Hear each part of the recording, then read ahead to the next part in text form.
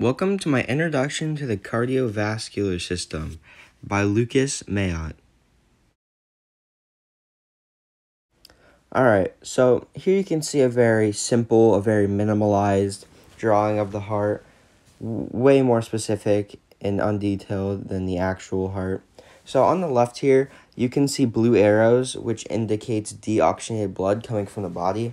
And this deoxygenated blood goes through the heart, and air from that deoxygenated blood, which is carbon dioxide, goes into the lungs and gets oxygenated, and from that oxygenated blood or air goes back into the heart and then is sent out to the body.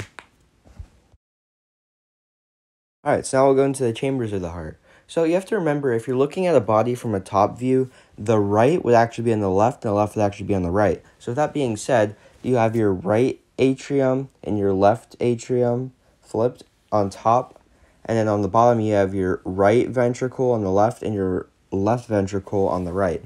Then, with some of the valves, you have the tricuspid valve, you have the mitral valve, and then you have the aortic valve and the pulmonary. Well, that concludes my short tutorial on the introduction to the cardiovascular system. Thank you for watching.